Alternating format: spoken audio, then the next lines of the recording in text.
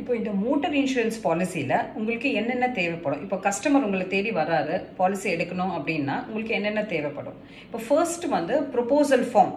Proposal ஃபார்ம்னா ஒரு simple form. அது அந்த ஃபார்மில் வந்து வண்டி டீட்டெயில்ஸு, அப்புறம் வண்டியோட ஓனரோட டீட்டெயில்ஸ், அந்த மாதிரி சிம்பிள் டீட்டெயில்ஸ் மட்டும் இருக்கும். அது ஜஸ்ட் நீங்கள் ஃபில்அப் பண்ணிட்டாங்கன்னா அது போதும்.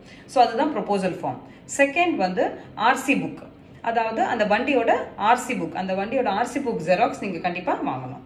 Third, driving licence xerox. வண்டி ஓனரோட டிரைவிங் லைசன்ஸ் ஜெராக்ஸ் கண்டிப்பாக இருக்கணும். அதுக்கப்புறம் ஆதார் கார்டு, வண்டி ஓனரோட ஆதார் கார்டு. ஃபிஃப்த் வந்து பழைய இன்சூரன்ஸ் பாலிசி. சப்போஸ் அந்த பாலிசி வந்து வேற எங்கேயாவது முன்னாடி நீங்கள் வேற எங்கேயாவது எடுத்திருப்பீங்க, இப்போ உங்ககிட்ட வராங்க அப்படின்னா அந்த பழைய இன்சூரன்ஸ் பாலிசியும் கண்டிப்பாக அட்டாச் பண்ணும். ஸோ இந்த 5 டாக்குமெண்ட்ஸும் நீங்கள் வாங்கிட்டு அதுக்கப்புறம் நீங்கள் வந்து எங்களுக்கு வந்து யுனைடெட் இந்தியா இன்சூரன்ஸில் ஒரு போர்ட்டல் இருக்குது. நான் உங்களுக்கு அதை திருப்பியும் ஃபர்தராக எக்ஸ்பிளைன் பண்ணுவாங்க.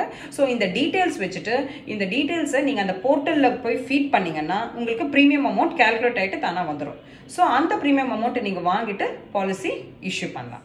ஸோ அந்த போர்ட்டல் டீட்டெயில்ஸ் என்னன்றது நான் உங்களுக்கு ஃபர்தராக எக்ஸ்பிளைன் பண்ணேன். போர்ட்டலை எப்படி என்ட்ரி பண்ணணும், என்ட்ரி பண்ணிவிட்டு ப்ரீமியம் எப்படி கால்குலேட் பண்ணணுன்றதை நான் உங்களுக்கு ஃபர்தராக எக்ஸ்பிளைன் பண்ணுறேன்.